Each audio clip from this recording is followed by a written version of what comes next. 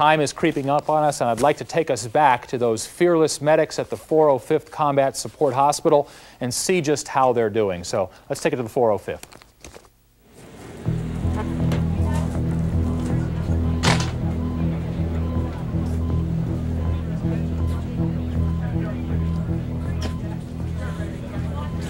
Colonel Noel?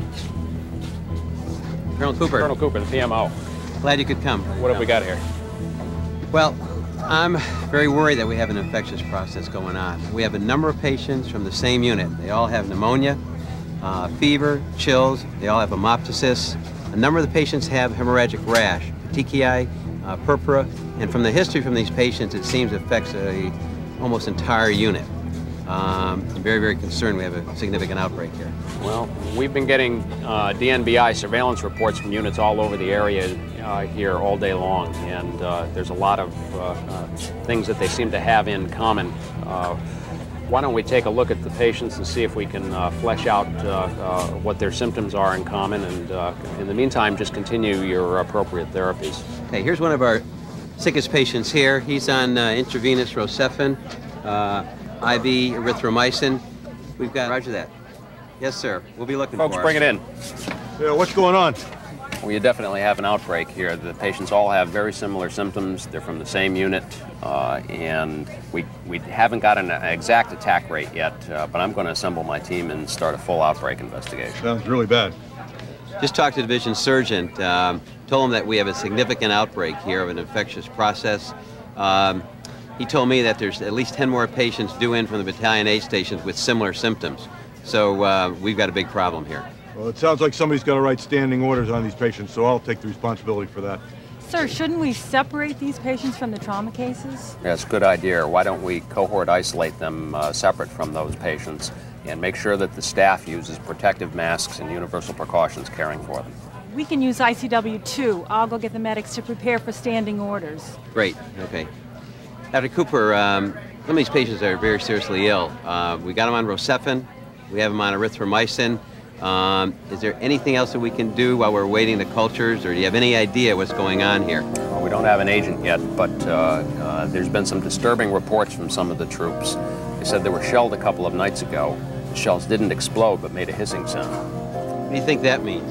It could mean that this is an intentional event. There's been no reports of civilian illness, no animal die-offs from the ESO. I'll have the check with the MDC officer about BIDS alerts and see if they've been confirmed by the TAML. Okay. Meanwhile, I'll check the culture reports and check on some of these patients. Some of them look pretty ill. All right? And I'm going to get on those standing orders right now. Great. Looks like Let's get moving.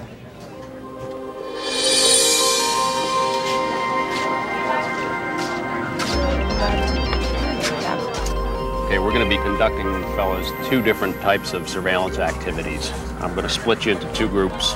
You two are going to be conducting case surveillance activities within the unit here in the hospital unit. And there's your the forms that we're going to work off of. You guys here, we're going to be going out to the involved unit and conducting a surveillance activity there so we can calculate some attack rates. So two different teams, two different types of data collection. This stuff is real important for what we're going to do. Any questions? Sure. Okay, let's split up and do it. Yes, sir. We've got our epi curve plotted here. You can see the number of cases plotted over time with the hour of onset of illness. Yeah, what does this line here mean? Well, that's the actual number of cases that occurred around 0730, and it looks like it's about 14 of the cases. Okay, now I see. Okay, so what do you think of our scenario? What's going on now? Any questions? There was no animal die-off. Is there any significance to that? Is there a significance to an animal die-off? In general, if I understand your question, there could be. And I think you heard some examples from Major Cordepeter about plague, and I like to use the example of Venezuelan equine encephalitis. That's a disease that typically affects equines, as the name implies. If you had a horse die-off or equine die-off and then started to see human cases of encephalitis, that would be the way we would predict that would play out naturally. On the other hand, if Venezuelan equine encephalitis were used in a sinister manner, were blown out there in aerosol form intentionally, you would expect to see human cases either before or in conjunction with, perhaps, the equine cases. So sometimes knowing whether there's been an animal die-off or not is helpful. Hope that answers your questions. So again, it might be a clue of an unnatural event. Now, we've spent time trying to understand how triage applies to the biological battlefield. We've talked about how the epidemiologists do their job and how to help the epidemiologist do his job or her job. We've talked about how to help the laboratorians do their job. Now, while Lieutenant Colonel Cooper, who was acting as the PMO in our scenario, is investigating his outbreak, let's move on to the nuts and bolts of diagnosis and treatment. We'll get down to helping the patient now that we've helped other people. Well, great. And to help us with our discussion on treatment, we have asked our colleague, Lieutenant Colonel George Christopher, to join us. George is uniquely qualified to speak about this subject. He is an infectious disease doc, and he led the working group to develop the Army's doctrine for treating BW casualties in the field. Welcome, George. Thank you, Mark. Field Manual 8-284, Treatment of Biological Warfare Agent Casualties, is a tri-service field manual with comprehensive guidelines for diagnosis and therapy at all echelons of care. It will be published by the end of December and will also be available on the Army Surgeon General's website at www.nbc-med.org. George, are we going to get a copy of that with signature? Hooah. All right, how about royalties? You make any royalties? No royalties. All right. Well, Ted, as you highlighted yesterday, you talked about some of the clinical hallmarks for certain diseases. Can you go over those again briefly to remind the audience? Okay, I think that would be useful. Remember, we would hope that after familiarizing yourself with the classic presentations of anthrax, plague, smallpox, and botulism, you would readily recognize those diseases in their full-blown form. And again, to review, if you saw a patient with a widened mediastinum on the battlefield, there was no history of trauma, there was no bullet hole through the center of the chest, that's probably anthrax. If you saw bloody sputum in an otherwise healthy young troop, especially if you saw it in multiple otherwise healthy young troops, that ought to make you think plague. A synchronous pustular exanthem ought to make you think smallpox. Again, especially if you have multiple patients with that. And again, flaccid paralysis on the battlefield, again in multiple patients, ought to make you think botulism. Now that's all easy to talk about here in the studio. But obviously, amid the fog and confusion of war, things aren't always going to be that easy. Patients aren't always going to present in tight clusters. They may not always present in classic form. As you've seen in our video scenario, they certainly may be mixed in with conventional battle casualties, maybe chemical casualties. And unfortunately, diagnosing these diseases probably won't be as easy as I may have led you to believe yesterday. That's right. Most of the potential biological warfare diseases will present simply as undifferentiated febrile illnesses during the early or prodromal phases before they progress to a characteristic clinical syndrome. Some, such as brucellosis or Q fever, will present as fevers without any localizing features, even when fully developed.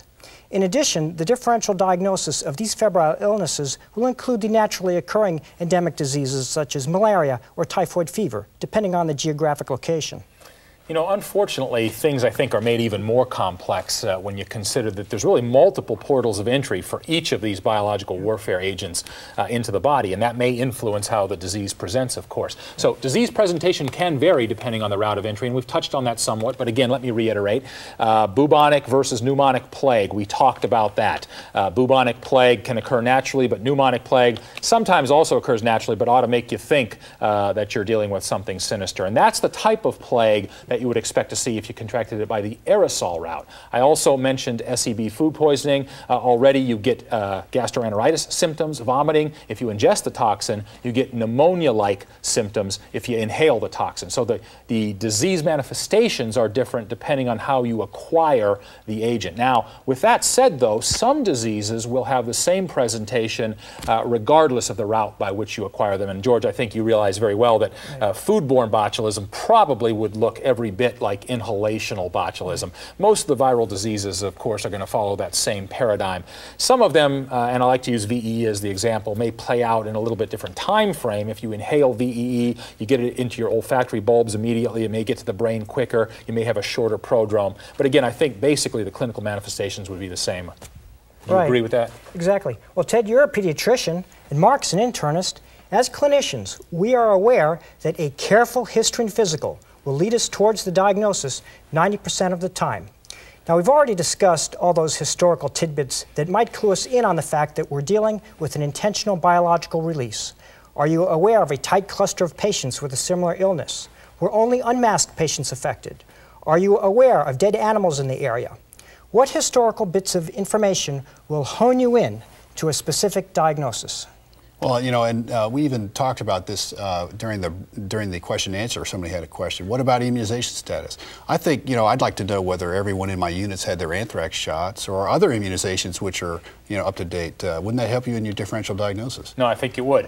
In fact, I agree entirely. It's not impossible that someone could be fully vaccinated and still contract anthrax if they were very near ground zero, but certainly I would think that their chances would be dramatically lessened. So it would be useful to know if they were vaccinated. You know, and Ted, as George alluded to, even those diseases that can have an easily recognized classic form might present initially as nonspecific febrile illnesses. Now, can you tell us a little more about that? Yeah, I think it's useful to understand that full-blown anthrax is easy. It's a no-brainer. If you see a wide mediastinum, especially a cluster of those, there's no bullet holes, that's anthrax. Unfortunately, if you make your diagnosis of anthrax in that manner, it's probably too late to save that patient. Private Snuffy with the widened mediastinum, unfortunately, is the canary. And your job out there is not to save the canary, although, of course, we're going to try to do that, and we want to do that if we can. But your job is really to try to learn rapidly from Private Snuffy and use his case to make the assumption that if he got affected, a lot of other people may have got affected, and if I can get to them quick enough, maybe I can save them. So the full-blown case may be relatively easy, but I think you understand that anthrax in its prodromal form is likely to be very nonspecific, and making the diagnosis there would be virtually impossible without a great deal of clinical suspicion. Right. Smallpox patients can have a nonspecific febrile prodrome for 2 to 4 days before the onset of rash. You know, and although pneumonic plague could produce bloody sputum, if we catch a patient early, they may just present as a nonspecific fever. That patient may also fail to produce very much sputum even in the early stages of the disease. Right. Pneumonic plague could take a day or two to declare itself as pneumonia.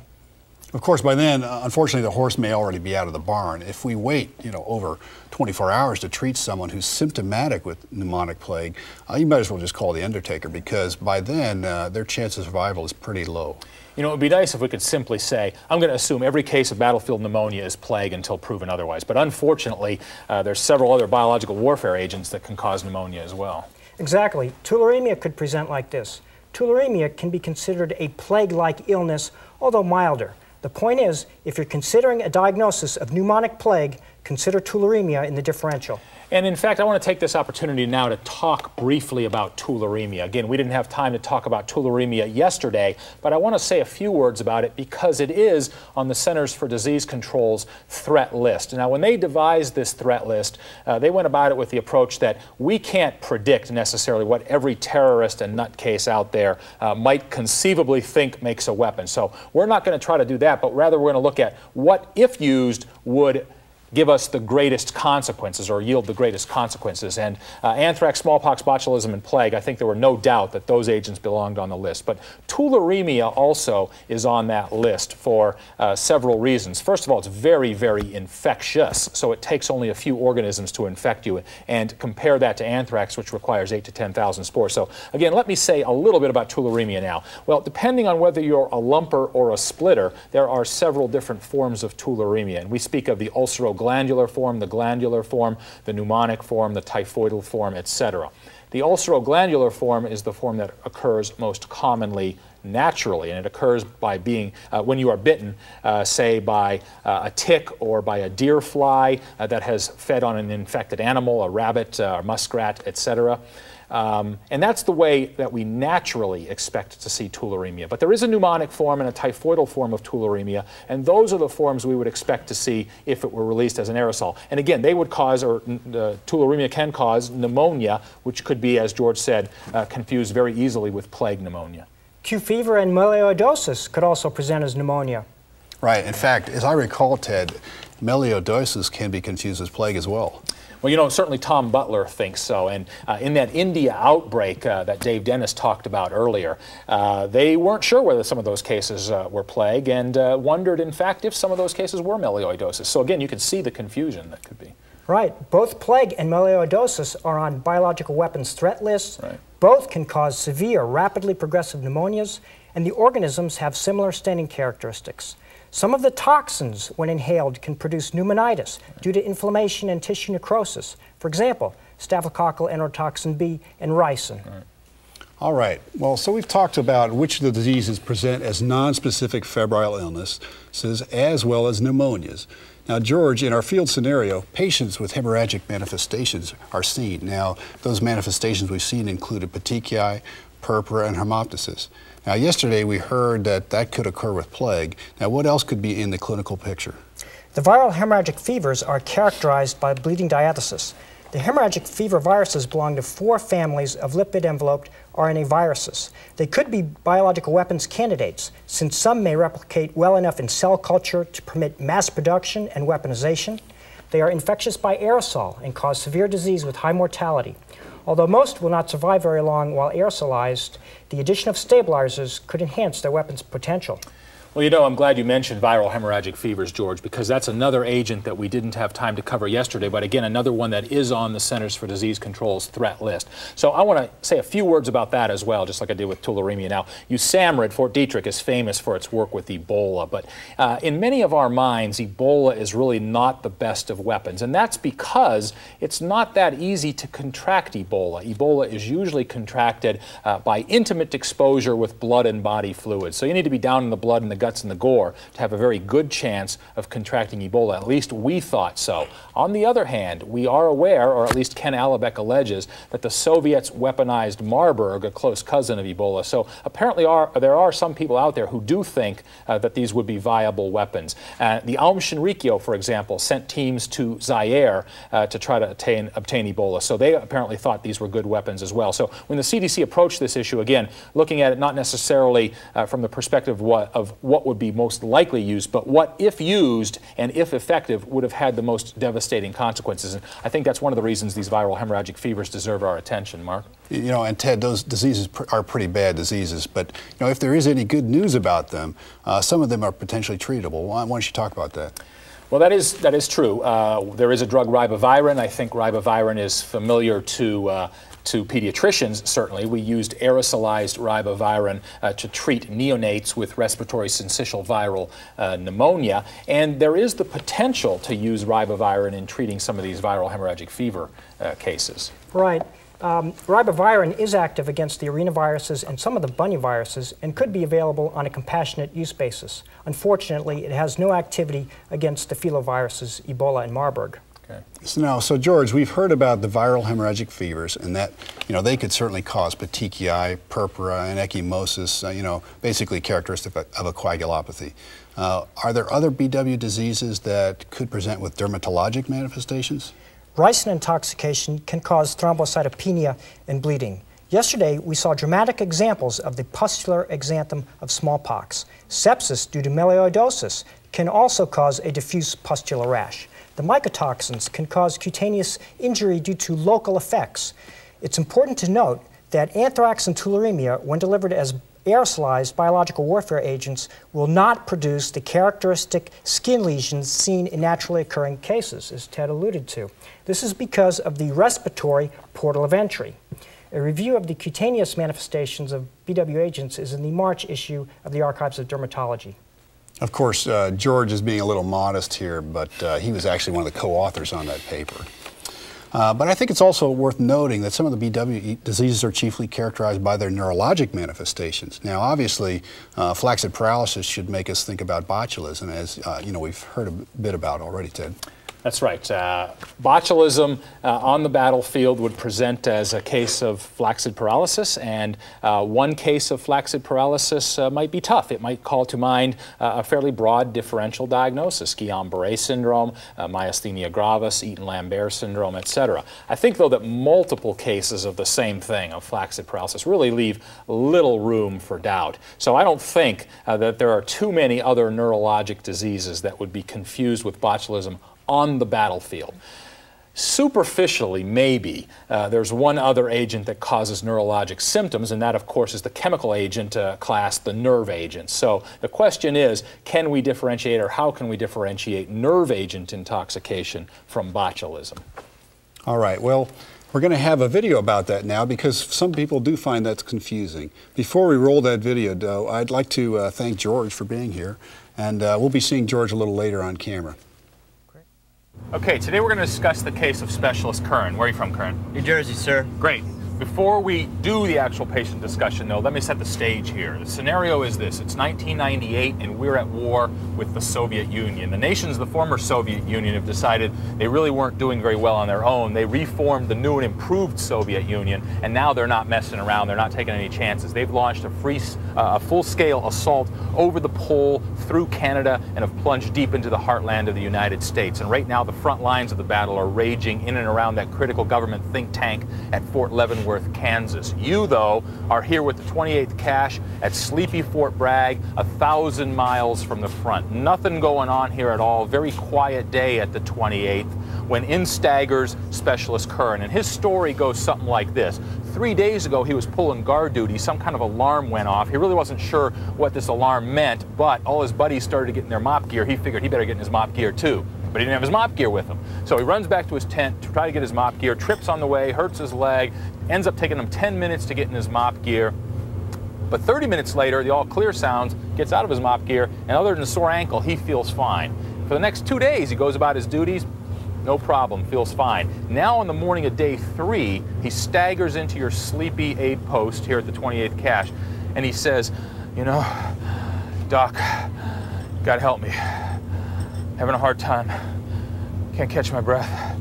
Feel real weak. What do you guys think going on with Curran here? The flu? Flu, good. Where are you from, Pruitt? Georgia. Georgia, good. Flu, absolutely. Influenza, very common disease. It occurs in wartime just as well as in peacetime. And in a scenario like this, especially a scenario 1,000 miles from the front line, it's far more likely you're going to be thinking garden variety types of diseases like the flu. Maybe he's got the flu. Maybe he's got mono. Maybe he's just scared that he's going to be sent to the front. Maybe he's worried about his mama back in New Jersey. Maybe he's worried about his girlfriend back in New Jersey. A lot of other things could be going on with Curran, and probably playing the odds, those things are far more likely than anything real sinister like chemical or biological warfare. Okay, in a chem-bio warfare context, what could this be? Nerve agent? Nerve agent, Ridley, good. Good, so this could be nerve agent. At least nerve agent would give you some of the features of Curran's condition here.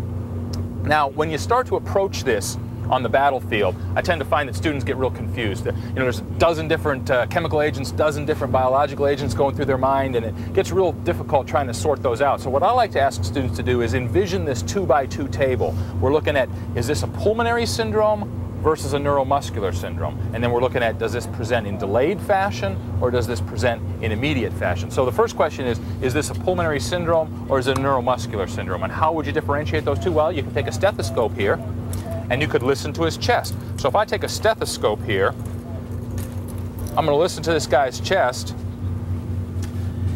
And if this were primarily a pulmonary syndrome, I might hear rales, rhonchi, a lot of congestion in his chest. But I don't hear that here. So this doesn't seem to be primarily a pulmonary syndrome. This seems to be a case of Curran's not able to breathe or he's having trouble breathing, but it's not because there's anything wrong with his lungs. It's because the muscles that operate the lungs don't work properly. And in fact, if I examine other muscles, if I were to lift up his arm, for example, then I would find the same thing. So I'm going to pick his arm up, and you notice it just drops right back down to the gurney. So he seems to have a neuromuscular syndrome rather than a pulmonary syndrome. And you guys are exactly correct when you say that nerve agent intoxication can produce a neuromuscular syndrome. Okay, now how would you differentiate nerve agent intoxication from something else this might be? And again, nerve agent intoxication is a chemical effect. What about biological weapons? Any biological weapon that could cause this? Anybody? Botulism? Botulism, Jackson, good. So this could be botulism or it could be nerve agent intoxication. And to the Army truck driver, those two might be confusing, but to a bunch of highly trained medics, there are some very simple ways of differentiating nerve agent intoxication from botulism. And how would you tell the difference between those two entities? Secretion. Secretions, good. So what would you expect the nerve agent casualty to look like secretion-wise? Wet. Wet, absolutely. So the nerve agent casualty looks a lot like you looked last time you staggered out of the gas chamber. They're drooling, they're slobbering, snot's pouring out their nose, tears running out their eyes. What would you expect the bot casualty to look like? Dry. Dry, absolutely, Maynard, good. So the bot casualty, they may have a little bit of drool because their muscles of swallowing are so weak, but in general, you'd expect their tongue and their lips and their gums to be very dry. So secretions, excellent. What else can you use to differentiate? Pupils, good. So the pupils in a nerve agent casualty would be what? Constricted or dilated? Constricted. Constricted, constricted. How about a bot victim? Dilated. So if you looked at Kern's pupils, his pupils would be very dilated.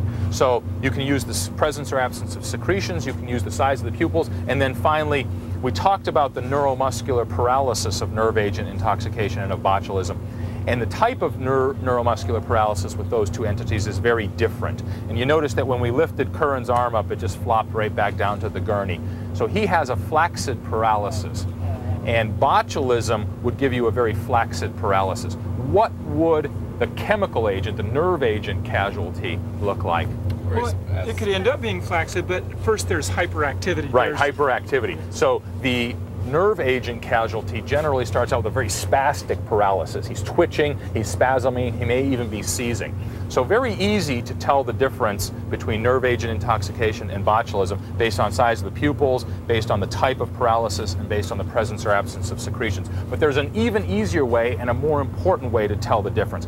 When would botulism present? You saw he presented 3 days after this alarm went off, and if you really believe that that alarm occurred around the time of the exposure, then this took him several days to present. When would a nerve agent casualty present? Immediately. Immediately. And the point I like to make is made by asking you, who decides whether Curran lives or dies out there on the battlefield? Who determines whether he's going to do well or not do well? We do. You guys do, right, absolutely. You're the medics. If you do the right thing, Curran might pull through. If you don't do the right thing, Curran might not pull through. On the other hand, who decides whether the chemical casualty lives or dies? The casualty, absolutely. He's out there on the battlefield, he gets exposed to nerve agent, he starts having symptoms immediately. If he gives himself a Mark 1, he may pull through. If his buddy gives him a Mark 1, he may pull through. But if they don't give him the Mark 1 out there on the battlefield, chances are he's not going to make it to the 28th cache for you to have a chance at salvaging him. So this guy, did he present immediately or in delayed fashion? He presented in delayed fashion. So it's much more likely what? Chemical or biological? Biological, right. So you've got a delayed casualty with a neuromuscular syndrome. Not much else that can be other than botulism. So you see how with a couple of minutes of training, you guys can readily differentiate pulmonary versus neuromuscular syndrome, immediate versus delayed presentation. This is a delayed presentation of a neuromuscular syndrome, must be botulism. Not much else it can be out there on the battlefield. So great job. Again, in 2 minutes worth of training, you guys have shown that you can readily manage these types of patients on the battlefield. The tough part's going to be sorting this guy out from everybody with the flu and mono and malingering and all that kind of stuff. You know, Ted, I've always had a lot of difficulty with neurology, and I think that was a great video segment you just did. And I think it showed yesterday in our clinical round segment when neither of us could come up with the diagnosis of botulism in our patient. But, you know, it might be useful for people to separate neurologic findings into two categories, those that are central and those that are peripheral. Botulism is noted for its peripheral manifestations, peripheral neuropathy, as well as its bulbar symptoms. Things like saxitoxin and trodotoxin might also cause a peripheral neuropathy as part of their clinical picture. You know, and conversely, Venezuelan equine encephalitis certainly would present with central nervous system findings, namely headache and meningismus. So I think you're right. Well, yeah, definitely. And don't forget that some of the plague patients and some of our anthrax patients may also develop meningeal signs and a meningitis as part of their part of their disease process. That's a good point. And you know, one of the faxing questions we had concerned the Sverdlovsk anthrax outbreak. And I might add that 21 out of 42, exactly 50% of the Sverdlovsk anthrax victims that went to autopsy actually had a finding of meningitis at autopsies. All right. Well, great, Ted. I think it's good to summarize at this point. Now, we've talked now about patients who present either as nonspecific fevers or patients with pneumonia or with a coagulopathy or with dermatological manifestations, with nervous system disease or signs and symptoms. And this certainly makes this task of establishing a diagnosis and formulating a treatment plan pretty problematic. You know, hopefully though, Mark, I think we can simplify things and clarify things when we start talking about treatment. But you're absolutely correct to imply that clinical acumen is of the utmost importance. And all the clinical acumen in the world, on the other hand, though, isn't going to be enough to establish a definitive diagnosis in every case. Well, and that's why it's important to have some competent laboratory backup. While it may be difficult at times to get that backup in CONUS during peacetime, you know, when we're on the battlefield, as you know, we really need to know ahead of time where we're going to get that support. Okay. Well, we've talked now at length about clinical diagnosis and how it's very important to make that clinical diagnosis. And I always like to use anthrax as my example. You need to treat anthrax victims before the culture comes back, before the blood culture comes back, before the PCR guys get there to the field, if you want to have a very good chance of salvaging that patient. So often the diagnosis needs to be suspected and made on clinical grounds, and treatment needs to be started before a definitive diagnosis is established. But with that said, I'm sure that most people would agree that definitive laboratory diagnosis is critically important in guiding therapy and in establishing a prognosis. So you want to have a concrete, confirmed laboratory diagnosis eventually, and you want to have that pretty early on. That's, again, going to help our management, it's going to help with prognosis, and it's going to help guide those guys who might have their fingers poised on the button. So in order to help us with confirmatory laboratory diagnosis, it's my pleasure now to introduce Lieutenant Colonel Eric Henschel. And Colonel Henschel is Chief of the Diagnostic Systems Division at USAMR up at Fort Detrick. Eric, welcome aboard. Well, thank you for having me back this year. I appreciate it. Okay, well, what kind of laboratory support would be available on the battlefield? Well, I think the laboratory support is going to be fairly limited, but the DoD is taking steps to improve that generally. You know, Colonel Henschel, I can certainly echo that. You know, when I was in Bosnia, as I recall, the Combat Support Hospital there, you know, they had some special screening measures for things like hantavirus, but some of their other laboratory support, especially, you know, microbiology and culture capability, was definitely pretty limited. Yeah, I think your experience is pretty typical, especially for the endemic infectious diseases, where laboratory services have generally been de-emphasized in many cases. But I think you'll find that in theaters of operations where exposure to BW agents is really a high risk, microbiological services will be augmenting in the theater. This was true in Operation Desert Storm and continues even today through current operations. I think you'll find that there's been a heightened awareness for BW in the Department of Defense. And if you, as a medical care provider, screamed anthrax, it'd be a little bit like saying fire in a movie theater, you know? I think you'll find that there'll be a lot of responders. Okay, so let's say I think I've got a biological casualty on my hands. Presumably, I'm going to have to use my clinical judgment and I'm going to have to start therapy. But eventually, again, I want confirmation. So what do I do with my diagnostic specimens if, for example, I'm down at echelon 2 or at echelon 3? Well, specimens are going to be forwarded through the normal technical channels that are available. In a theater of operation that's fairly mature, you might find a theater Army medical laboratory. The other support that may be available to you are Navy EPMUs that are stationed out the world, and in the future we're hoping for a deployable U.S. Air Force asset that will be supporting the theater as well. If these deployable assets aren't available, those specimens are going to have to come back to the CONUS reference laboratories, either to USAMR or to the Navy Medical Research Center in Bethesda. Okay. But the CDC could also play a role here. Well, Colonel Henschel, one of the problems I've noted, for those of us down in the trenches, sometimes, lab results invariably seem to take forever. And, it seems like by the time we get them out in the field, certainly, it may be too late to make decisions. And, when we do get them on time, very quickly, and in other words, invariably they're negative. And now I don't know if that's because the bugs die in transit or what happens, but, what can we as clinicians do then to improve the speed and accuracy of these tests?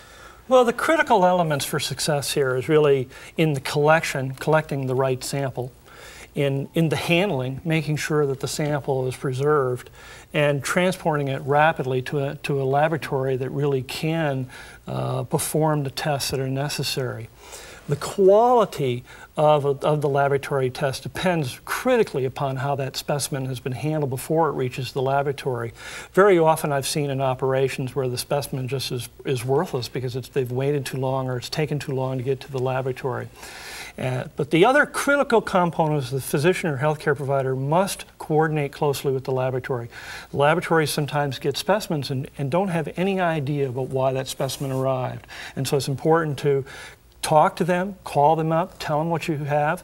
And also, your observations are important for us deciding on what test plan we should use for how we handle that specimen. All of these things can improve the service that we give the healthcare providers. I think our audience members might be wondering what kind of clinical samples you need to be sent to the lab after a suspected incident. And to answer that, before I go to you, Eric, maybe it would be useful to turn to Major Neil Woolen on videotape and ask him for his opinions on this. So, Neil? For early agent identification from a medical standpoint, one would need to primarily focus on the portals of entry and also body parts that may be exposed to the air, to the environment. The ears, nasal cavity, oral cavity, to include sputum, would be good indicators of whether or not the person has been exposed. Conjunctival swabs, any hairy part of the body, mustaches, eyebrows could be swabbed or even clipped and collected as samples. One of the important factors here is to use a type of swab that the agent can be easily removed from once it's in the laboratory to do the analysis on, because you're not going to carry the swab all the way through, so we would need to remove the organism from the swab, and rayon swabs work best for that. Okay, well, Eric, do you have any additional comments on clinical specimens? Sure. Well, comprehensive information about each of the critical or priority agents is contained in the Book of Eitzen, as you call it, or the Blue Book. Okay. I think also that information is summarized in the student manual, if I'm not correct. Shown in this shown here is also is a summary of the kinds of specimens that I particularly like. I usually think of the three different kinds of patient scenarios. One is that immediate post-exposure period. That's when maybe the BIDS unit or the portal shield unit has gone off and people are healthy. What are you supposed to do? There may actually be patients showing up at your emergency center from psychological trauma, maybe, more than anything else. But in that immediate post-exposure period, we found in laboratory animal studies that we can recover anthrax, at least, from the nose or from the face or hairy portions of the face within about a 24-hour period. In that very first early period, it's also important to take a serum specimen that we can archive and then use as a reference for later if that patient becomes ill. Once you have a patient that is acutely ill, maybe is having those, I don't know, we used to call them flu-like symptoms. Mm-hmm. Then you begin to take what are the specimens that would ordinarily be clinically indicated. I still would take swab samples of the nose and the throat. We found some of the viruses begin their replication in the throat, and we found that we can isolate Venezuelan equine encephalitis, for example, from the throat. Interestingly, the detection of anthrax falls very quickly from the nose. You can't detect it after 24 hours very easily. You can detect it in feces, though, by animal studies, and so that might be another specimen that we would want, especially for anthrax. Of course, I would expect the healthcare provider also to think about the sputum in the case of plague. Urine has been a source for some of the toxins, especially in that acutely ill patient. Mm-hmm. In the critically ill patient, of course, then it really becomes more obvious that that you have probably a patient with a known syndrome. And there you're going to rely also on blood, urine, feces, and what other specimens that might be clinically indicated. Okay, so let's say I get you your clinical specimens. Now, what kind of laboratory tests do you use back at your reference lab to identify these agents? Yeah. You might remember from Neil Woolen's discussion talking about actually 3 levels of identification. We have a presumptive ID, and we have a confirmatory ID, and we have really the definitive identification. In order to reach these different levels of identification, we use an integrated system of diagnostics at USAMRIID. What we find is that no single technology is really sufficient to make a definitive identification. And so we use these overlapping technologies. Some of these are based on immunodiagnostics, such as immunofluorescence assay or the enzyme-linked immunoassay. Other assays are based upon gene amplification, such as PCR. Finally, at a reference center like USAMRIID, we would use culture. And it's the combination of these things that gives us the highest level of sensitivity and specificity in our assays. At USAMRIID, we actually demand that we be able to identify at least 2 or more independently derived biological markers in order to make identification. Now, you should be able to do some initial risk assessment based on one of those markers. But if you were going to try and make strategic or tactical decisions on any of those tests, you might want to wait for the definitive identification.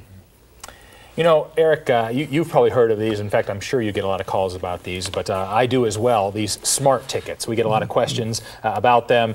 Some lieutenant down at the Quartermaster Bakery will have gone out and got a smart ticket at the hardware store or wherever and went around testing, and he got anthrax from the heating ducts. I wonder if you could comment on the utility of those. Yeah, calling them smart tickets is probably a misnomer, but there are commercial assays available for identifying biological warfare agents, and I can't recommend any of them. None of them have been validated for medical use, and that's the important consideration.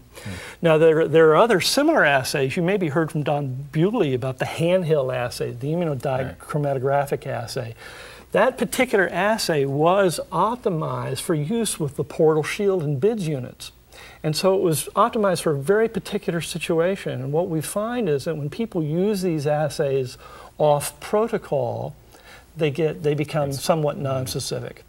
The other problem with these assays is they have a tendency to not be very sensitive. They generally do not detect biological agents at a concentration that would be the equivalent to the infectious dose for man. And so there's a possibility of false negatives. So the problem is, what kind of decision can you make based on that test? In fact, in the circumstances where I've seen it used, it's more likely that it has delayed getting that specimen to a qualified laboratory, and that should really be the key. That's where the emphasis should be, to get that really in the hands of the subject matter experts as soon as possible to make the identification. Well, sir, I think that brings up a good point. And let me ask you then, if we're out in the field and our forward lab then has some kind of a presumptive ID on a BW agent, do we need to do any further confirmation beyond that level? Oh, absolutely. And that should be a message that you should have gotten from Neil Woolen in the tape segments. The medical decisions are only going to be based upon the confirmed identification, I think.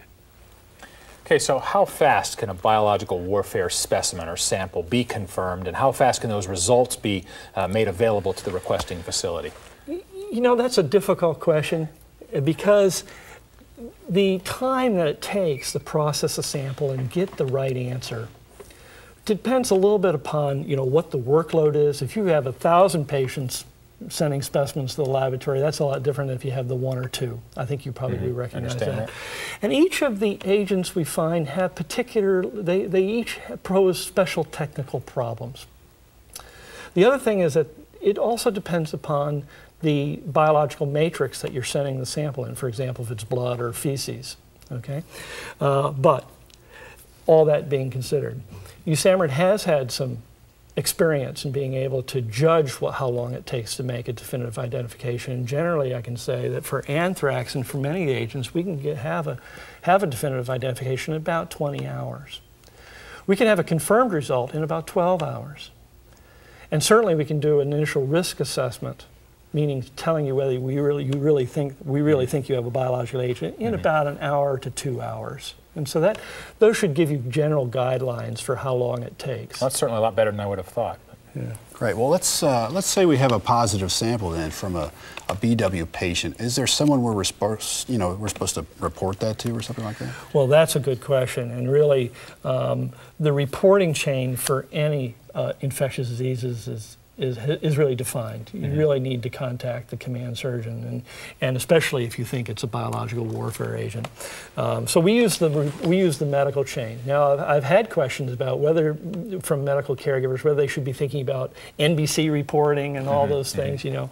And actually, I have a feeling that isn't really something I want medical caregivers to be concerned about. I really think that the identification of biological warfare agents in a theater really requires kind of an integration of information, and really you'll find that the command surgeon will attempt to integrate that maybe with some report of a missile or attack or other things that were going on at the same time. And you as a medical caregiver in that frontline field hospital isn't going to be able to see these other things that are going on at the same time. So use the medical chain. That's really the critical element there. Okay. Well, Colonel Henschel, I would presume that, you know, if we had a large-scale either biological or chemical attack, you know, we're going to have some dead bodies, you know, around. In fact, we've seen, you know, in our scenario here today, some people dying. You know, what kind of information could be useful from those, you know, the dead bodies? Curious, it's not always what comes from the body that's important, or from the patient. It's often the information that you have that's important. So if you have, I notice a lot of health caregivers also keep their little notebooks and things like that. All of that information is very critical as a follow-up to the mortality where a BW agent is suspected. The pathologists will be wanting to take tissues, and some of the important tissues are postmortem blood, for example, if available. Blood is an important source of agent very often. All the bacterial agents, for example, cause bacteremia eventually. Lung and spleen are obvious samples as well. The mediastinal lymph nodes could be a source of organism, for example. Liver and other organs. But I think that we don't have to think of these as this particular situation is different from any other autopsy. Again, it depends upon whatever is clinically indicated are the kind of specimens that you're going to want to take. Okay. Okay, well, thanks very much, Eric, for being here today. Now, right now, I want to take a moment to talk to our Air Force and Navy colleagues in the audience. We've heard a lot about what laboratory support the Army provides. So, Captain Hansen, I wonder if you could talk to us a little bit about what the Navy has as far as clinical specimens and as far as diagnostics to back up these detection systems. Sure.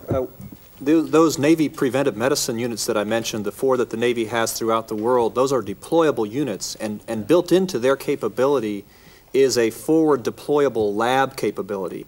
Now, this has been used with some success in different operations. It is essentially a public health lab that helps us with diagnostics on things like malaria, diarrhea, hepatitis, but also built into this forward deployable lab are BW capabilities, BW identification capabilities.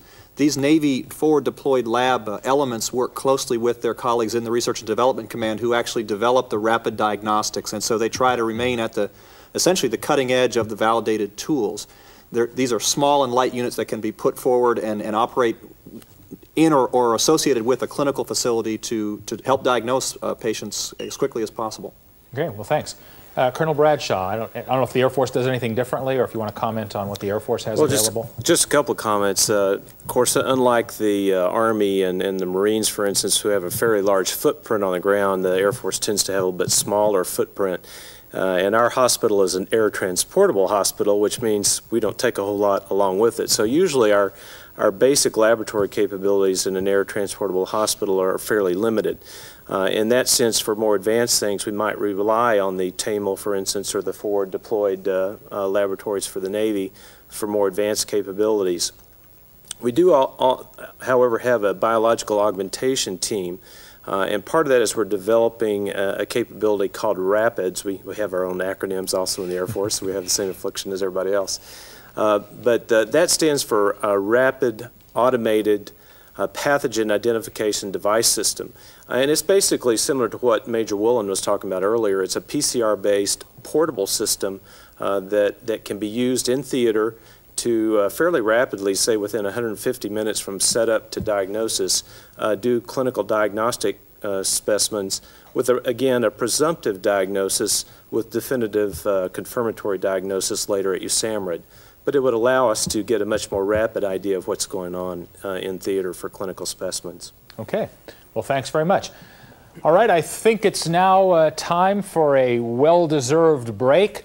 It should be lunchtime on the Pacific Coast. It's probably well past lunchtime in the Central Time Zone and Mountain Time Zone. So at least let us give you a 10-minute break now. You can at least grab a cup of coffee, maybe a bite to eat, and we'll see you back in 10 minutes.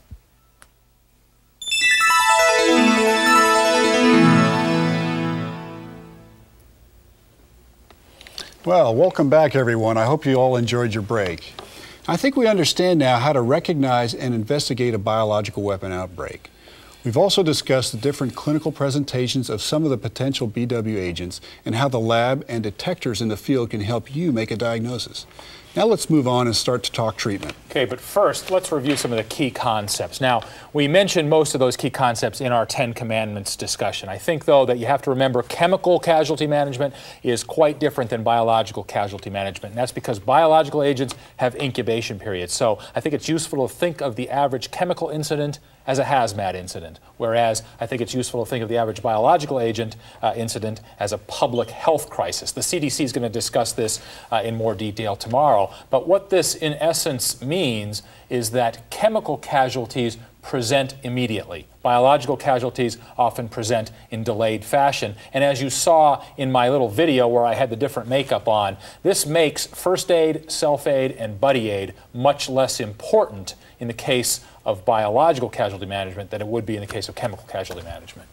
Right, Ted. With that in mind, then, let's look at treatment beyond the care an individual soldier might be able to provide his buddy or for himself. Let's move then beyond Echelon 1A. Now, for that, we've asked our colleague, George Christopher, back, and he's brought his doctrine with him again. George, welcome back. Thanks, Mark. Now, to reemphasize, the first thing to remember about treatment is to pay attention to the basics of supportive care. Initial care might include oxygen, intravenous fluid, and other basic measures of supportive care. So we shouldn't approach these patients any differently than That's any right, other? just like you would any other patient. Okay, so don't forget your ABCs that you learned back in BLS. Exactly. Okay, George, I think both you and I agree that specific antibiotic therapy is a no-brainer if you know the agent and its susceptibilities. Right. Rational antibiotic therapy involves using a drug that's active against the specific agent and ideally has a narrow spectrum, low toxicity, and low cost. Now that may be different than what we've, some of the drug reps might be peddling these days, to use the biggest gun agent available that's got the best spectrum. Right, gorillacillin and cefacillin all have their place, but in pediatrics, if we have a bug that's sensitive to Kool-Aid, then Kool-Aid's the drug of choice. Now, that's not always so easy to institute on the battlefield. First of all, the patient on the battlefield presenting, and this is true in civilian conventional medicine as well, they don't always present with a label tattooed to their forehead telling you what they have, what bug they're infected with, what its sensitivities are. So because of that, because we're going to see casualties before we know what's going on, I think it's helpful to talk about syndromic-based therapy. Right. So in a biological warfare scenario, it might be appropriate to cover multiple agents initially before we have a specific etiologic diagnosis. Right. Great. Well, we have to remember that on the battlefield, multiple agents could be used at the same time. There may be some rationale for the notion that if you find one agent, there might be more. It might make sense then, to use a broad spectrum treatment until we can establish a definitive diagnosis and rule out multiple agents. Okay, one of the bits of good news about biological warfare, though, is that many of the bacterial diseases that we talk about in a BW context are susceptible to some very common antibiotics. For example, doxycycline can be used to treat anthrax, it can be used to treat plague, and it can be used to treat tularemia, brucellosis, and Q fever as well. Now, that's great. Well, George, let's say then, based on your epidemiology, that you think you've got a BW attack going on, but you don't yet have a diagnosis. What would you recommend for empiric therapy? Well, Mark, that's going to depend on the situation, but you can go a long way to arriving at a good decision based on the clinical syndromes that we discussed earlier. For example, if patients start coming in with flaccid paralysis, they might have botulism, but not anthrax, plague, or other diseases for which antibacterial drugs would be indicated. Okay, so let's talk first about the patient presenting with pneumonia. You've got a tight cluster of cases of pneumonia based on the evidence. You think it might be deliberate, you think it might be a biological attack. Maybe you do a sputum gram stain, that gram stain's negative, or it's equivocal, or you don't have gram staining materials available at the moment. What do you do then? Right, well, the differential diagnosis of pneumonia in a biological warfare scenario is going to include plague, melioidosis, tularemia, brucellosis, Q fever, as well as some of the toxins. Now, in that case, I'd consider a combination of ciprofloxacin plus an aminoglycoside, either streptomycin or gentamicin. This combination is going to give first-line bactericidal therapy against the treatable but potentially lethal agents of plague and tularemia. Now, based on in vitro susceptibility, it will at least buy some time against melioidosis, brucellosis, and Q fever. Ciprofloxacin plus doxycycline would give a similar spectrum of activity and would be a rational alternative. Okay. Yeah, and one of the other things is that that drug combination would also be useful against anthrax. Now, anthrax, keep in mind, of course, as we mentioned yesterday, does not cause your garden variety pneumonia. It actually doesn't cause pneumonia per se at all. It causes mediastinitis. But those patients may present with respiratory symptoms. Therefore, they could potentially be confused with pneumonia, especially if, you know, as sometimes happens, you don't have an x-ray machine handy or it's not working. So what about the patient then who comes in just with a nonspecific febrile illness?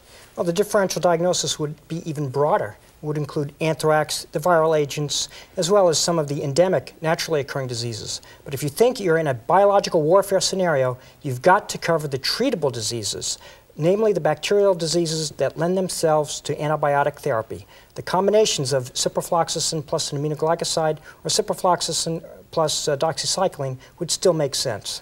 Well, I agree. And then, you know, something like Venezuelan equine encephalitis, also called VEE, you know, can cause a nonspecific fever, and antibiotics wouldn't help. However, you know, if you've given a patient a short course of antibiotics and later you make that diagnosis of VEE, you know, those antibiotics aren't going to hurt that patient anyway. Now, Mark, I know you don't want everyone out there in television land to go around thinking they should treat everything with antibiotics, and I also know that they are going to have a copy of their blue book in their pocket. In fact, and I think I want to make use of this blue book, you're not going to remember which diseases need which antibiotics when you're out there. You're not going to remember all the specifics of antibiotic therapy, and again, that's why you have this blue book. BDUs have two hip pockets for a reason. One was designed for your blue book. One was designed for the chemical people's green book, and Colonel Madsen, who was in the audience yesterday, has put these into many of your hands. Now, as I asked in my scenario, who decides whether the biocasualty lives or dies? Well, it's you. It's you, the medic out there. If you do the right thing in short order, maybe the casualty lives. If you don't do the right thing, maybe the casualty dies. Now, who decides whether the chemical casualty lives or dies? Well, as you heard in our scenario, it's the casualty. If he doesn't give himself his Mark I antidote in short order, he never even makes it to medical care. So what I would recommend, and unfortunately Colonel Madsen's not here to hear this, but what I would recommend is get rid of this, steal your buddy's copy of his blue book, and put two blue books in your pocket next time you go to war. Great, Ted. Well, since everybody's going to be forevermore carrying two copies of that blue book around for reference, you know, I don't think we need to go into the specifics of therapy for specific diseases in great depth. You know, I agree, Mark. We covered that at least for 5 agents yesterday, but the bottom line is once you have a definitive diagnosis, this is a no-brainer. Choosing proper therapy is a matter of looking it up. But that's not to say you're going to save everyone. You're still going to have casualties, but you're going to do the right thing if you make a diagnosis in short order. Remember, ultimately, your therapy is going to be guided by sensitivity data as well. Well, Ted, you know, I'd like to play devil's advocate here. Let's say someone loses that blue book, or let's say they've forgotten it, or, you know, they've ordered George's FM-8-284, and that hasn't arrived yet, lo and behold. And George, you know, what other resources are out there for the audience? Well, the World Wide Web is an excellent resource. We've already mentioned the Army Surgeon General's website, and there are certainly others out there. The course packets include a list of very useful references. Great. Okay, well, let's take this concept of empiric treatment one step further, Ted. Let's say I'm a Special Forces medic, and I'm working under covert conditions. I've only got a couple men with me, and I've got no doc, and I definitely have no lab with me. We get slimed by a bio attack, and all I've got is my aid bag. What can I do for my guys? Well, Mark, I think even in the most austere of circumstances, with no diagnostic aids available other than your keen sense of clinical acumen, you can still make some very intelligent decisions. And to help those grunts down there at Echelon 1, I think it's useful to construct a matrix in your mind. And I like to think of this 2x2 matrix, where I divide casualties into those that present in immediate fashion and those that present in delayed fashion. And then furthermore, I divide them into those that present with primarily pulmonary symptomatology and those that present primarily with neuromuscular symptomatology. Now, I think it's useful to go ahead and start filling in that matrix. And when you start to fill it in, there are a lot of potential agents we talk about in this bio course. The chemical people talk about a lot of agents, but for many of those agents, there's no specific therapy available, nor is there any specific therapy required. For many of the casualties we're talking about,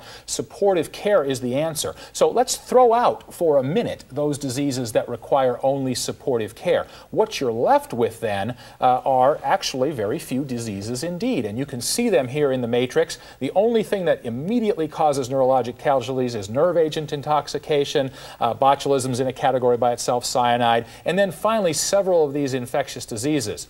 Now, you're probably not going to have bot antitoxin down at Echelon 1. You may not have a cyanide kit, but you're going to have nerve agent antidote, and hopefully you're going to have antibiotics. And the beauty is, as I discussed earlier, doxycycline actually covers all of these infections pretty well. Now, as an infectious disease doc, never would I want to give you the impression that you don't need to think about the patient, you don't need to make a definitive diagnosis, you can just give everybody doxycycline. But on the other hand, at Echelon 1, before you know what's going on, if you think of these four categories, I think you can easily see not much fits into each of those separate categories, and each of them has its own specific therapy.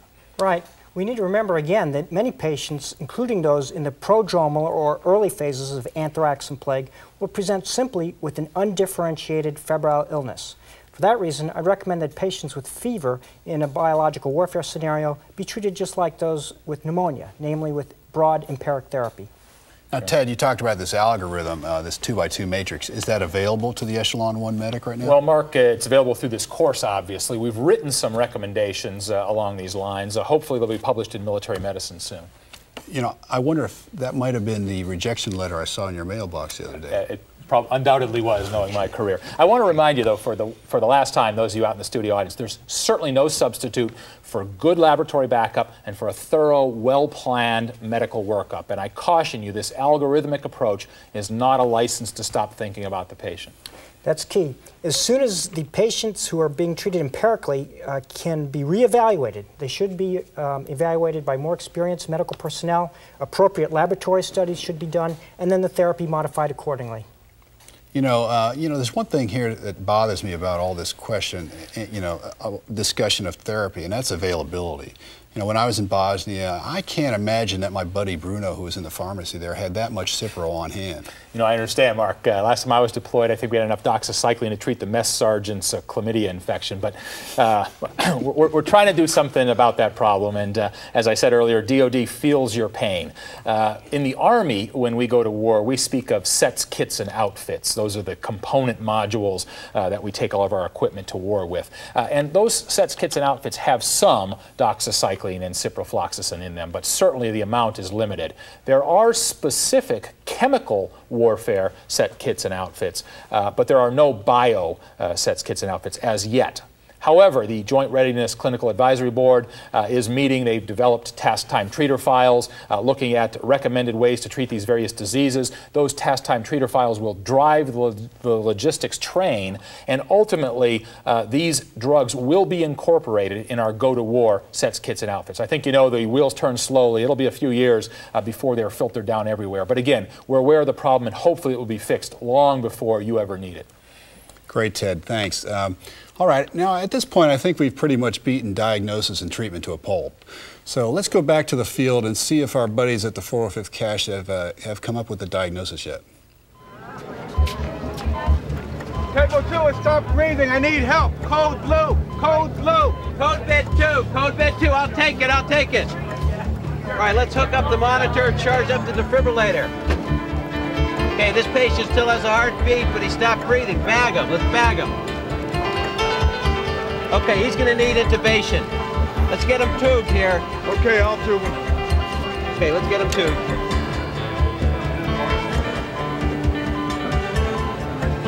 Okay, good.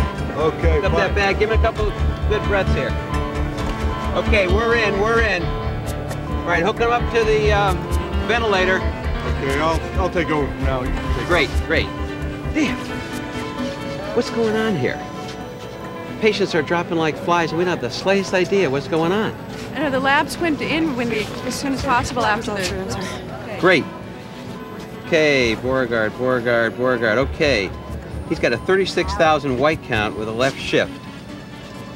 He's got gram-negative rods in his sputum. Dr. Cooper, this young soldier has gram-negative rods in his sputum. I mean, what do we got going on here? Klebsiella? E. coli? This doesn't make any sense. But if this is a BW agent, then that narrows the differential diagnosis quite a bit. Let me take a look at that stain. Damn it, these organisms are bipolar staining. You could have pneumonic plague here. Did you say plague, sir? Plague. It's okay. We can treat. What do you treat that with? Streptomycin? Streptomycin or gentamicin would be a suitable alternative.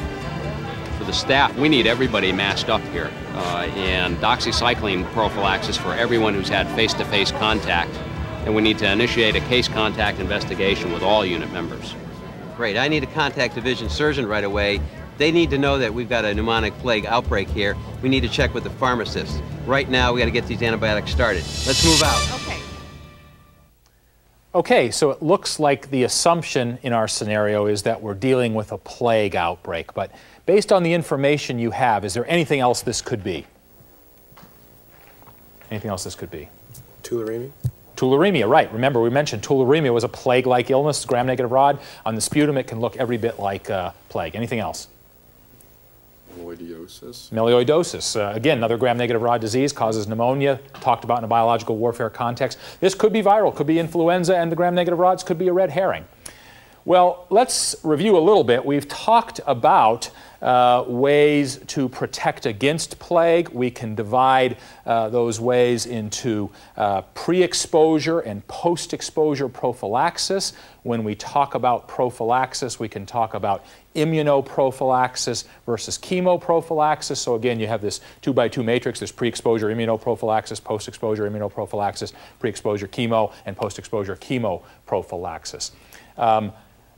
But beyond prophylaxis, beyond the antibiotics and beyond the immunizations, I think it's also useful to talk about physical means of protection. Now, plague, remember, is one of the few biological agents that is actually contagious person to person. And I think there's the perception out there amongst many laymen and even amongst many medical people that the words infectious and contagious are synonymous. In fact, they're not. Most of the diseases we talk about in a biological warfare context are infectious, but only two of them are contagious. Again, plague and smallpox. So here's one of the two, perhaps, that is contagious. And now we want to know about physical protection of these agents. Mark? Ted, and basically, you've brought up a good point here. There are only those two agents that are contagious from person to person. One of the benefits, at least, is that we do have prophylactic measures for plague, and that's doxycycline. And then we can vaccinate people early for smallpox, of course, if we have enough vaccine, as was discussed yesterday. I think, Mark, we already discussed yesterday also that plague's a worse weapon for the battlefield commander in some respects because of its contagiousness. Right, and prophylactic treatments are available for many of the agents that are not spread person to person. For example, anthrax and tularemia. You know, prophylactic treatments for these diseases that we're talking about are listed in your student manuals. Now, remember, you can't get the diseases that George has mentioned from your patients. If you're at ground zero and an anthrax weapon goes off, then you perhaps are in trouble if you didn't have your mask on, and perhaps you need prophylaxis. In fact, definitely you need prophylaxis. On the other hand, if you're a medical care provider, you're taking care of anthrax patients, you're not at risk of contracting anthrax from your patients. You know, Ted, don't forget that when it comes to prophylaxis, you're going to need to find out who actually needs it. Now, in a full-scale war, that's going to be tough. And we talked about this, of course, earlier in the epi segment, but hopefully you can use your epidemiology to know who to prophylax while they're still in their incubation phase. Now, this will likely be people like other unit members, co-workers, you know, people who are basically in the same area. Now, there's a reason the symbol for an epidemiologist is a shoe with a hole worn through it. Those PM people will be out there wearing through their shoes, you know, while they're hunting down these people.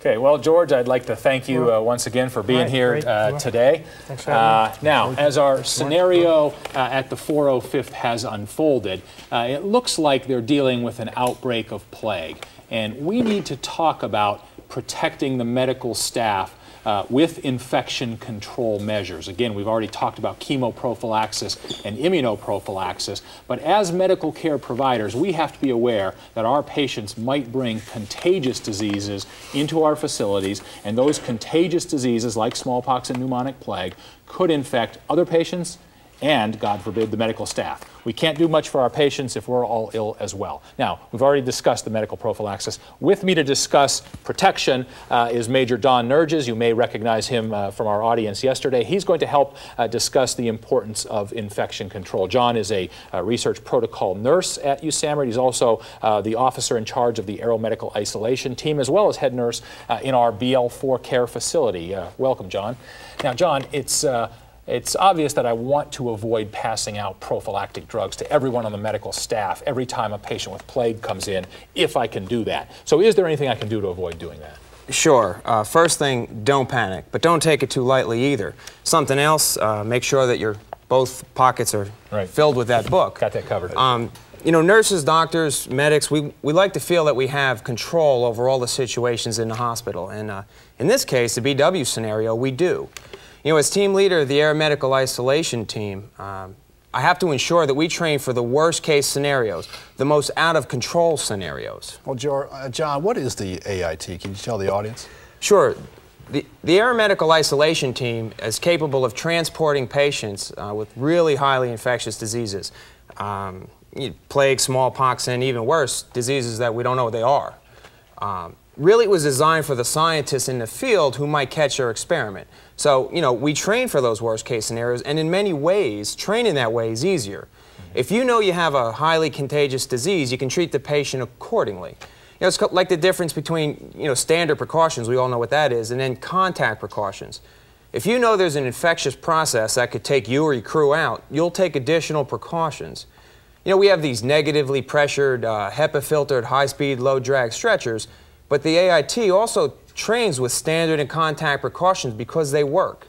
You know, good techniques like gowns, masks, gloves are usually enough to handle most infectious diseases. You know, because of where I work, I'm at USAMRIID, and I'm in the know. You know, BW events scare me more than a lot of people because I know a lot. But I also know that there's a lot you can do to protect yourself and still give excellent patient care. So I guess, you know, take-home message is understand that handling BW warfare patients is no different than handling any other infectious disease patients. We have excellent, old-school, established infection control procedures which really work well. They've worked for a long time. You know, I call them the BW ABCs. All right, John, why don't you tell us about what some of those ABCs are? Well, standard precautions are required for all BW agent casualties, and for most agents, that's fine. That means you use a gown, gloves, face mask, eye protection if you're any procedure which might splash blood or body fluid. And this applies whether you're in the field, fixed medical facility, and it applies for all your patients, not just BW casualties, but any infectious disease patient, and once again, any patient with an unknown infection, you know, those fevers of unknown origin. Well, I'm sure you know, beyond standard precautions, there are transmission-based precautions. And for those of you out there in the audience, there are airborne, droplet, and contact precautions. And airborne precautions in general are the precautions we'd use for smallpox, droplet precautions for pneumonic plague. Great. You know, and some diseases that present primarily with cutaneous manifestations can be handled with the contact precautions that Ted just mentioned. The BW diseases that come to mind are cutaneous anthrax and bubonic plague. I realize, though, that you don't typically think of a BW scenario causing those types of illness presentations, unless in the case of plague, for example, our adversary were to try to spread the disease with infected fleas. Okay, well, John, let's say we're dealing with one of the contagious biological warfare diseases, smallpox or pneumonic plague. How would you propose to isolate casualties from one of those diseases? Well, smallpox, ideally, you want your patients, in a negative pressure isolation because it requires airborne precautions and it's so contagious. When you're in the room, you want to wear a HEPA filter respirator, and ideally, you and your staff have been vaccinated before you're allowed to care for the smallpox patient. All right, well, that's smallpox. How about the patients with pneumonic plague? Well, then we use droplet precautions, which means you'd use standard precautions, put the patient in a private room, use a surgical mask if you're going to be, say, 3 to 6 feet of the patient. Great. Now, I don't think we need to go into detail about the mechanisms of spread then, and the droplet sizes with those two diseases, because those are pretty much discussed at length yesterday with Ted. But John, this is all great. This is wonderful if we have a nice facility and we have all these private rooms or negative pressure isolation rooms to handle, a whole boatload of plague or smallpox patients. But what about that guy, that poor doc out there in the mud, or he's in a tent? What's he going to do? And, and if he's got a mass cal going on to boot? Well, as you heard the preventive medicine officer say in this scenario, you have a number of patients that got a similar illness.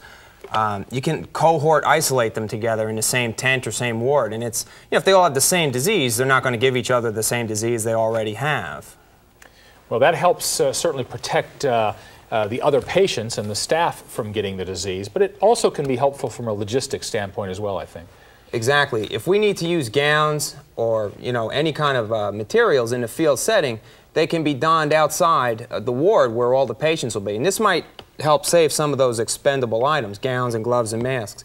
Remember, in an austere setting, your supplies may not be shipped in daily, so it's not unreasonable to consider assets in relation to patient care. But certainly don't hold back. If you need a new item, a new gown or a mask, go get it. John, I'm wondering if some of the folks out in the audience might be asking whether, does our M40 mask protect us from either a contagion patient or a BW release? What's the answer? Absolutely. If worn, wear it right and make sure it's on before the exposure. All right, well, let's say then we're under, if we're under high threat of an attack, our medical providers might have to be in MOP gear. I would suspect it's probably pretty tough to take care of patients in MOP gear, isn't it? Absolutely. Training. It's nearly impossible to do a good patient assessment or, a good exam when the care provider's wearing MOP gear. It's even worse when the patient's in MOP gear as well. So what's the answer? Well, it brings up a subject of collective protection. They call it COLPRO. Basically, it's new items in the arsenal that are being fielded. Positive pressure HEPA filtration systems that in effect give you a clean environment. You have to use standard and contact precautions inside, but you wouldn't need to wear MOP gear while you were taking care of these patients. And it'll significantly improve your ability to do assessments and treat. Okay, one of the other diseases that may require special precautions are the viral hemorrhagic fevers. And again, for the audience members out there, we talked about standard precautions and transmission-based precautions. There are airborne, droplet, and contact, and I think it's useful to keep in mind airborne for smallpox, droplet for plague, and contact for viral hemorrhagic fevers. Now, John, you are our head nurse at the SLAMR, our own, BL4 patient care facility at USAMRIID. I know if you had a patient in there who had smallpox, let's say, you'd probably take care of him in a spacesuit. So all this talk is great about, standard precautions, but, you're using a spacesuit at USAMRIID. Why are you trying to tell that poor guy out there in the mud that it's okay for him to do something different? Well, Mark, I'm not really sure. Either we like to look like cyanotic Pillsbury Doughboys or we just look so good in those blue suits, but I think it has to do with the level of care and the ability that we have at USAMRIID. We have the luxury, the flexibility, the time to make preparations and take precautions that we can use our blue suits for. We ensure the providers don't become infected, and that SLAMR, remember, was built to handle miscellaneous lab infections. And in the field, you have to use the best protection you can under the situation. And with proper use of standard precautions and transmission-based precautions, care providers just greatly diminish their risk of catching a disease from their patients. And there's good evidence, actually, that field expedient measures are adequate. Blue suits are not necessary for effective patient care. And I think to get a perspective on that, it's useful to think of the Kikwit-Zaire outbreak. We talked about that a little bit yesterday.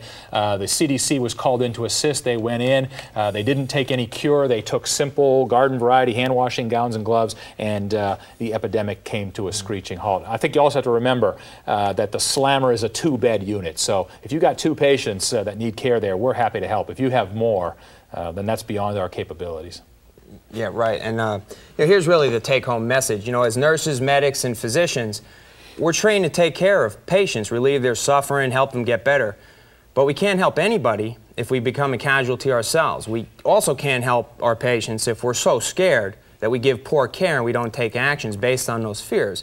Yes, I know it's scary, but there's an awful lot we can do. Standard precautions, contact precautions, those precautions really do work for most agents.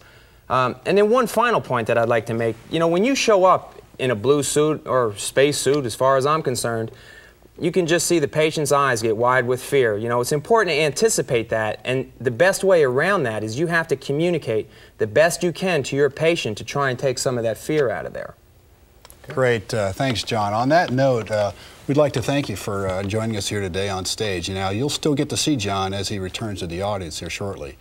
Now, let's go on back to our colleagues there at the 405th Cache and see how they're doing in handling this BW attack. Sir, may I talk to you? The nurses and the medics are exhausted. They're also scared. Do we need to decontaminate the patients or the ward? No, definitely not. They're already on definitive medications. We don't have to do any more. But, sir, we need to do something. Otherwise, our personnel are going to become casualties. Well, I understand that perfectly, but what do you suggest we do? Well, I'd like to call in the chaplain. He could come and debrief our people about the biological incident. Well, that's an excellent idea. And besides, the chaplain can help our people vent their frustrations and help them over the crises that they're involved in. I'm also worried because we're really stacked up back here. I'm afraid our personnel are really going to get burned up before much longer unless we move some of these casualties out of here. Well, you're right. We'll have to call the medevac people. Remember, they're already on... Excuse me, hang the phone up. I'm the XO, 2nd Battalion. Half a Charlie Company is missing. I have no idea where they are. I need to find out where these troops are. We've got a lot of work to do. We've got a lot... I understand, sir. We will get with you as soon as we can. We're very busy right now. If you can just be patient. You're busy. Be patient. You're busy. What do you think I'm doing out here? Preparing for Sunday school? I've got some serious business going on here. We got to get... That's not... Look here, Major. You're bothering my chief nurse. We're very busy here. We've got a crisis. Now, you sit, put your tail in that chair, and when we're ready for you, we'll call you. Understand? Now, where were we? Sir, we've got about 5 dead in our temporary morgue. What do we do with them now? Okay, put them on body bags, call the S4, maybe they can get medevac to take them out of here. In the meantime, I'm going to be back on the wards, okay?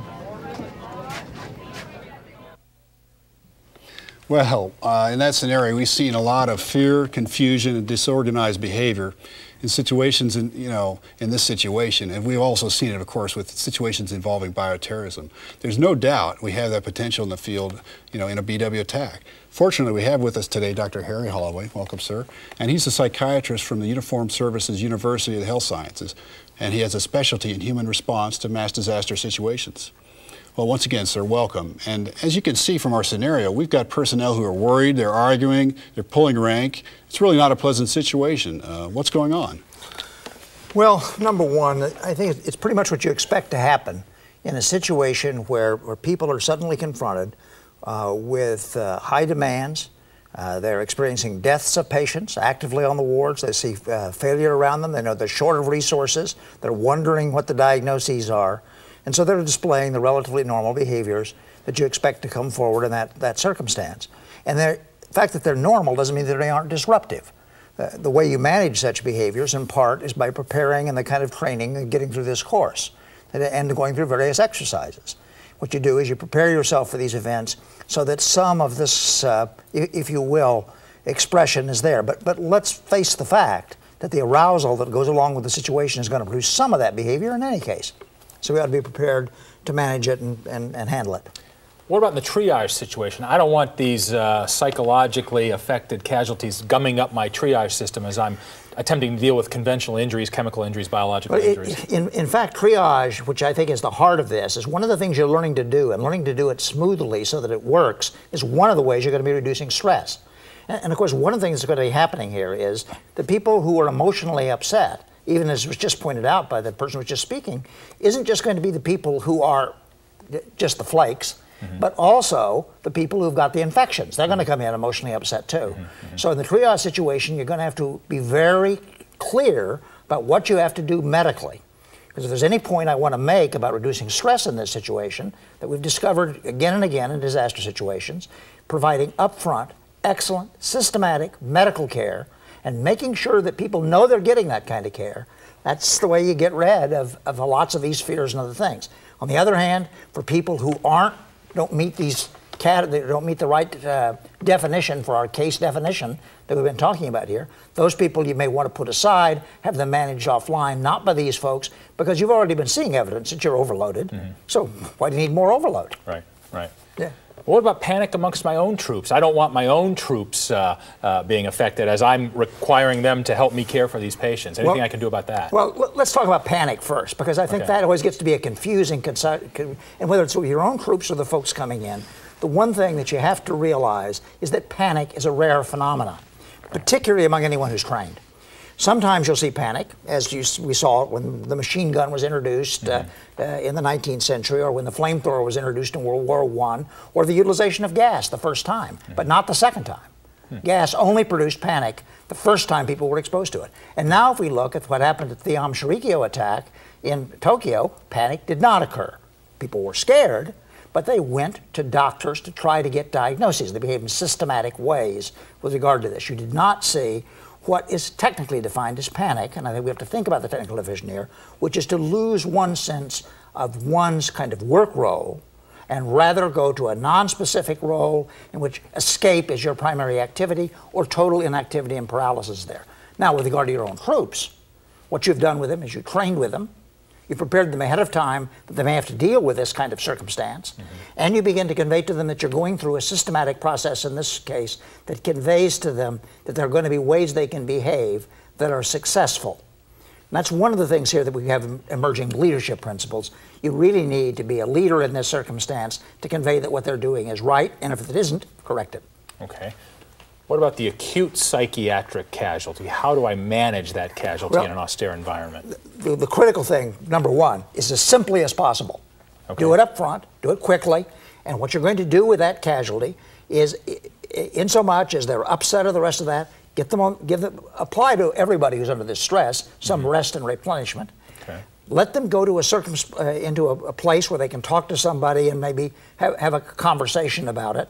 But basically, get the people who are the psychiatric casualties and assign them jobs. One of the critical things in the acute situation is to give people active roles to do things. One of the things you ought to be prepared to do in this circumstance is, in fact, what do you do with the extra help that comes from the people who come in who don't have the disease? What are they going to be doing? You're going to need help. You might as well start preparing to use them.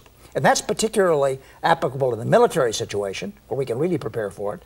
And in the civilian situation, it's even more critical, where in fact there'll be numerous agencies responding, and each of them may have to have ways of bringing people on board and managing them and directing them about what they can do that's useful in that circumstance. We could see that in Oklahoma City. We could see it in other circumstances where this went on, where the agencies really were prepared to say, yeah, we need you to do this. And there's lots of hauling and pulling and simple tasks to do. So Dr. Holloway, are there chronic problems that we've seen with some actual incidents? If so, are there ways we could prevent those? Absolutely. There are some chronic problems, and yes, there are some things we can do to prevent them. I've already talked about some of them.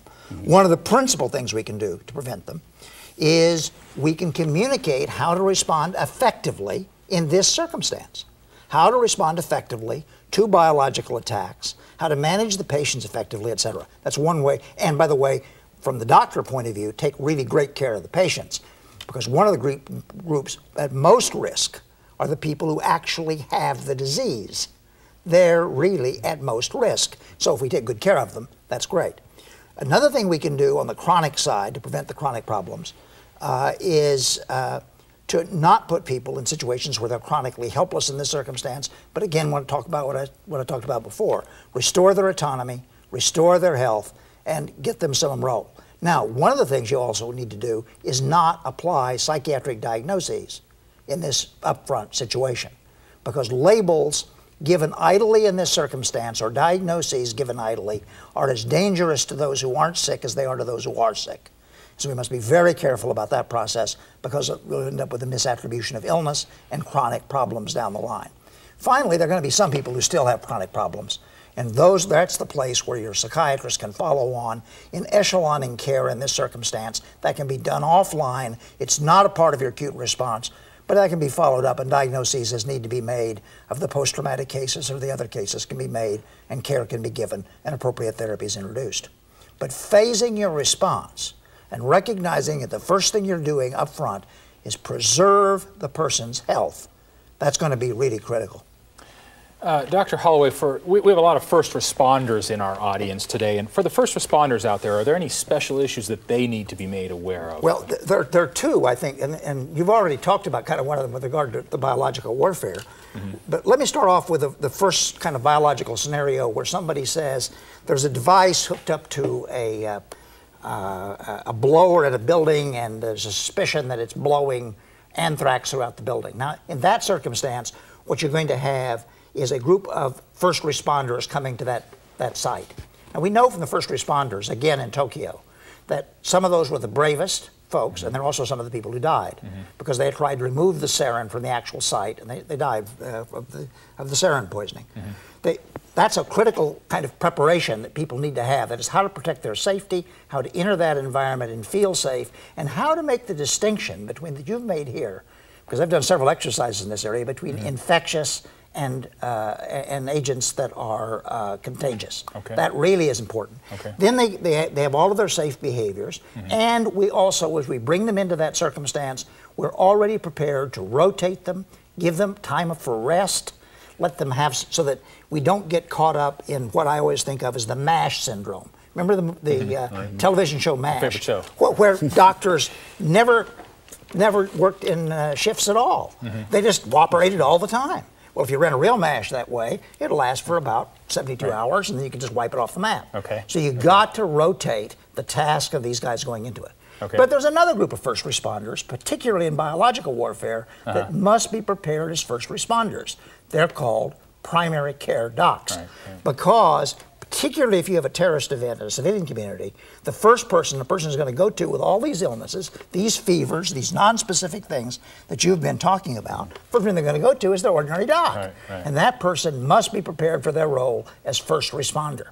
And they must make all of these same distinctions, and they must know how to activate things in a systematic way. Okay, so if you had one overall message to leave with people today, what would that message be? The message would be, number one, put together scenarios that are realistic, play them out realistically, put together plans and play realistically. If you're going to bring stress management teams into this kind of area, play with them up front. Having a strange psychiatrist show up in your phenomena that you've never seen before is not going to work. Number one, because they've got to know about infectious disease control that you've been hearing about. They've got to know about these illnesses too.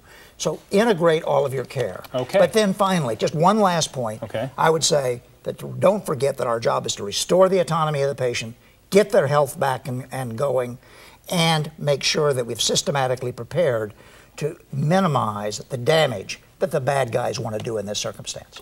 Well, that's useful information, Dr. Holloway. I want to thank you for joining us here today. I think that pretty much gets us through what we wanted to cover today. We hope you found the issues that we've discussed useful and interesting, and most of all helpful for you if you're ever faced with a biological warfare attack. And hopefully none of you will ever need this training. But before we move on to questions from you in the audience, let's go ahead and conduct a short review session.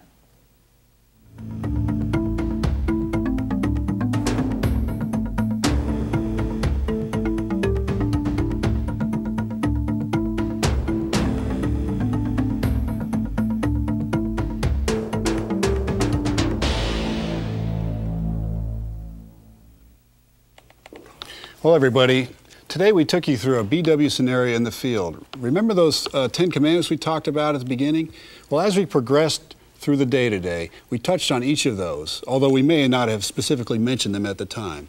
Now, in this scenario, we started off with a mass casualty situation, and we discussed biological weapon triage issues. And then as things began to look like an outbreak was occurring, we talked about surveillance issues, outbreak investigation, and epidemiologic clues to biological weapon attacks. Okay, as the personnel in the 405th Cache began to piece things together, we moved on to diagnosis, to treatment, to prophylaxis, and to infection control issues. And finally, we ended up with how to deal with the psychological aspects of one of these situations. Well, I want to thank you all for joining us today. We've certainly enjoyed the opportunity to present this information on how to handle a biological warfare attack on the battlefield. We hope you found it useful. Tomorrow, the CDC will be hosting the program, which they've produced. The topic will be bioterrorism. For those of you in our audience who are non-military, you may find it directly more applicable to your needs. And for the military personnel watching, and especially the National Guard, we think it's useful for you to know how the civilian sector functions in case you need to help out in a large bioterrorism incident. Now, don't forget, you can receive continuing education credits for each day that you watch this broadcast, as long as you take the test. Remember, wait to take the test until you're done viewing the days of the program that you intend to view. And with that, I'll say good afternoon. Good afternoon.